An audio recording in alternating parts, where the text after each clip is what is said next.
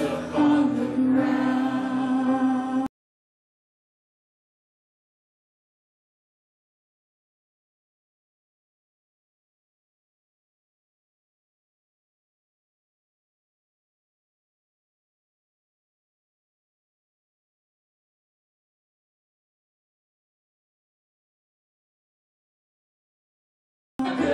You are good, and your love endures today.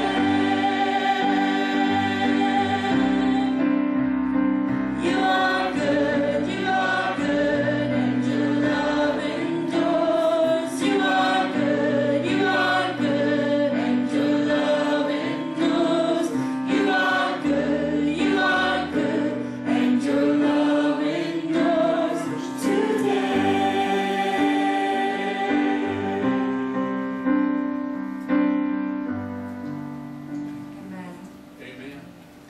I don't know about you guys, but I don't like speaking in public, which is awkward because I'm a teacher.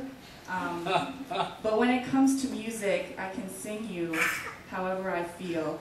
There are moments in our lives when sometimes, we have so much to say and so many thoughts running in our head, but it's nice to know that all we have to do is bow our head, lift up our words to Him, and not necessarily out loud, but with as few words as possible. God understands, hears, and acknowledges everything that we feel, everything that we seek Him for. So let's just worship Him with as little words as possible.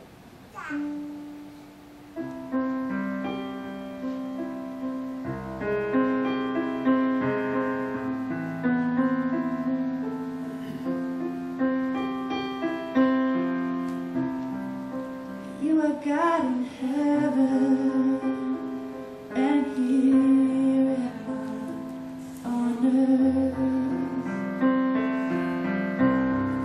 So I'll let my words be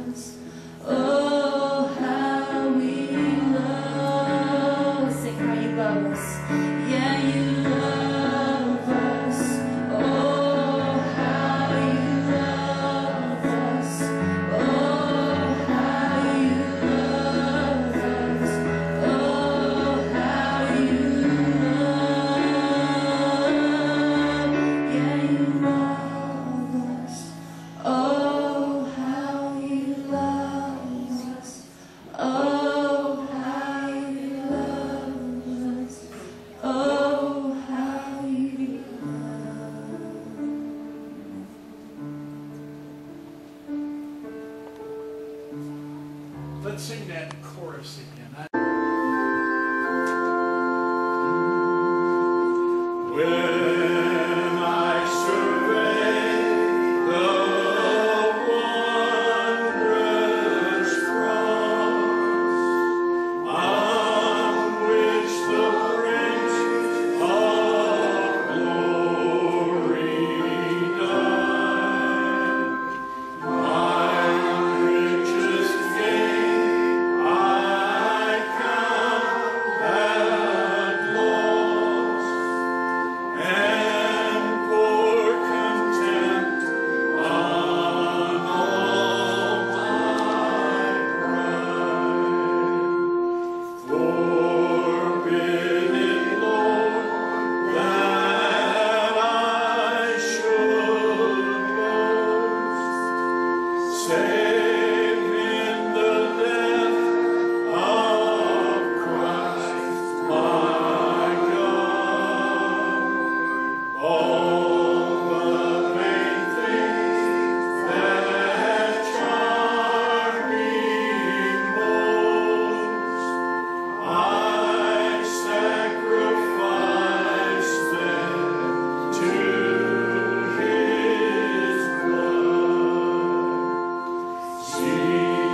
from his head, his hands, his feet, sorrow and love full mingled down. Did there such love and sorrow meet, o'er thorns composed so rich a crown? Were the whole realm of nature mine, that were a present far too small, love so amazing, so divine, demands my soul, my life, my all. Amen. Please be seated. Take your Bibles and open them to the 20th chapter of John. 20th chapter of John, verses 19 through 31. Familiar passage of Scripture. So when it was evening, is everybody there? Say amen. So when it was evening on that day, the first day of the week, and when the doors were shut where the disciples were for fear of the Jews, Jesus came and stood in their midst and said to them, "Peace be with you." When he had said this, he showed them both his hands and his side. The disciples rejoiced when they saw the Lord. So Jesus said to them again, "Peace be with you. As the Father has sent me, so I also send you." And when he had said this, he breathed on them and said to them, "Receive the Holy Spirit. If you forgive the sins of any, their sins have been forgiven them. And if you retain the sins of any, they have been retained." But Thomas, one of the 12, called Didymus, was not with them when Jesus came. So the other disciples were saying to him, "We have seen the Lord." But he said to them, "Until I see his hands and the imprint of the nails, and put my finger into the place of the nails, and put my hand into his side, I will not believe." After 8 days, the disciples were again inside, and Thomas with them. Jesus came, the doors having been shut, and stood in their midst and said, "Peace be with you." He then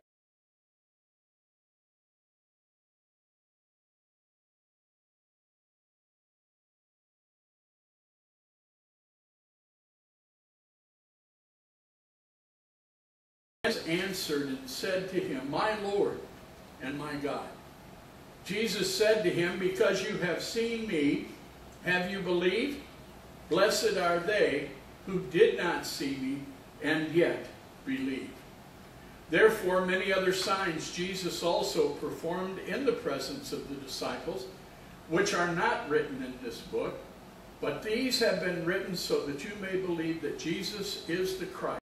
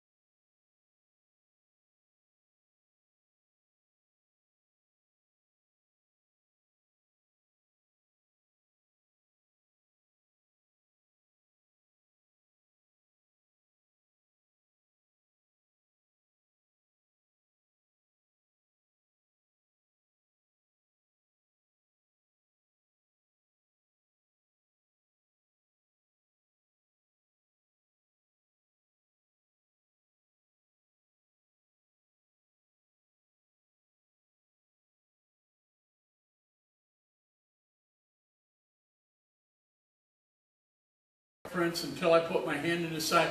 He still hung out with the believers.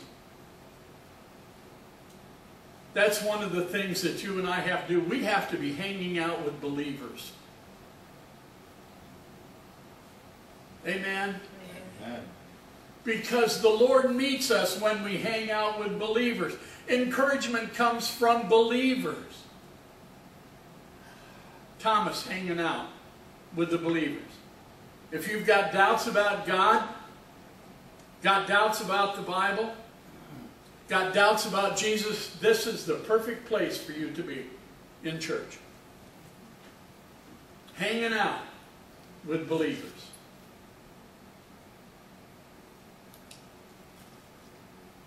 The third thing I love about Thomas is that he is eventually faced with reality. Touch my hands, touch my side. He doesn't waffle, he's not stubbornly prideful. He says, my Lord and my God. He makes the decision given the evidence that he got. I like Thomas. I like him because he's authentic, because he's honest. But I love the Lord because when I run on empty, he meets us where we are.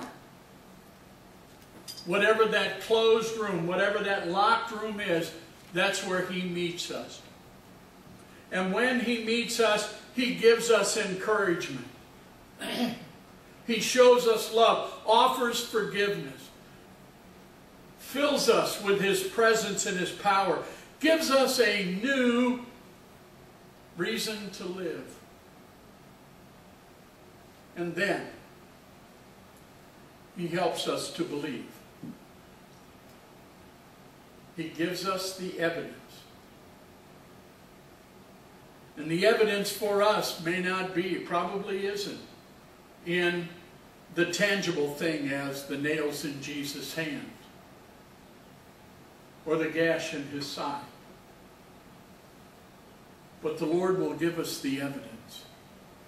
His Spirit witnessing with our spirit that we are the children of God.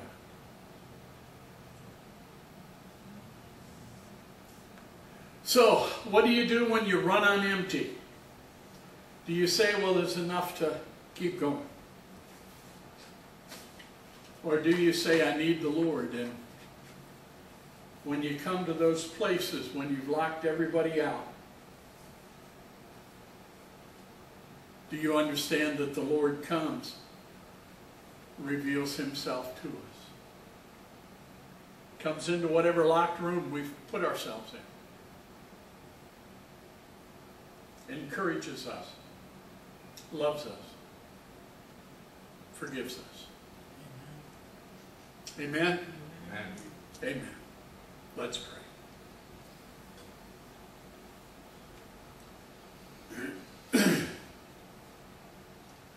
We always don't understand those things that enter into our lives, oh God. We don't understand our doubts, our fears, misgivings, whatever it might be. But we know that you do. You understood exactly why those disciples were in that upper room. You knew exactly their fears, their frustrations, their hurt. And you encouraged them by being where they were, meeting them where they were.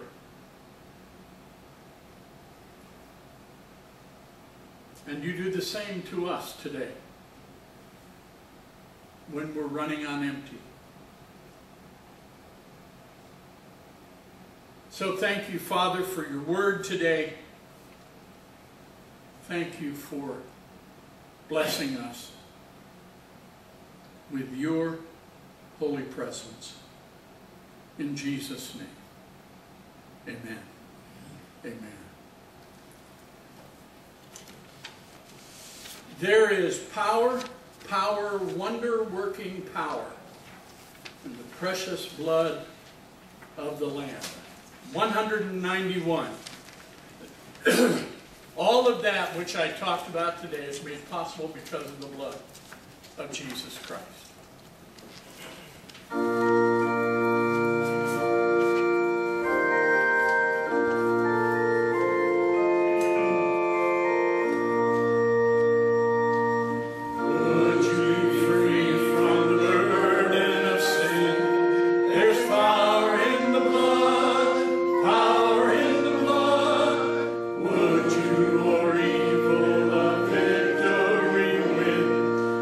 Wonderful.